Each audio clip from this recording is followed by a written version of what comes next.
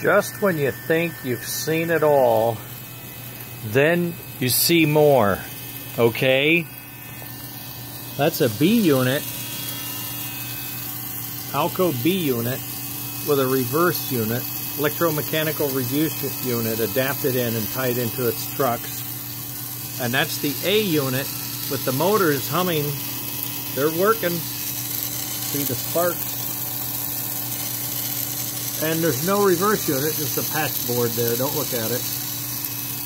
And that's jumper to the switch, reverse switch. And the reverse switch is in the B unit because there's no room in the A unit for the reverse unit because it's got a fan motor smoke in there.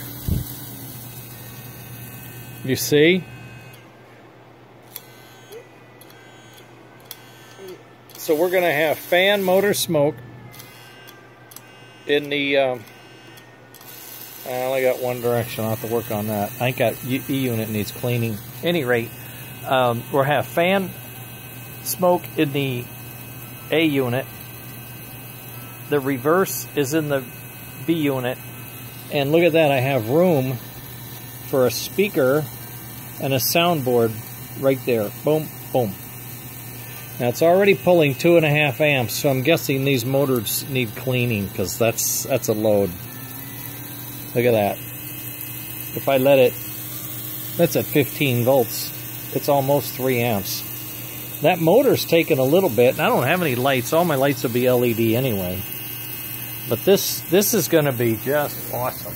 And then I've got the matching B unit.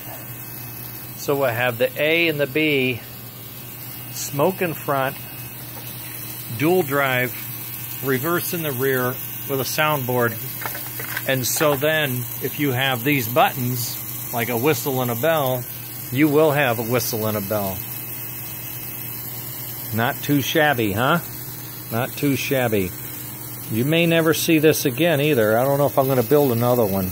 It is really nasty. Okay. I gotta go watch the Redskins beat the Cowgirls later.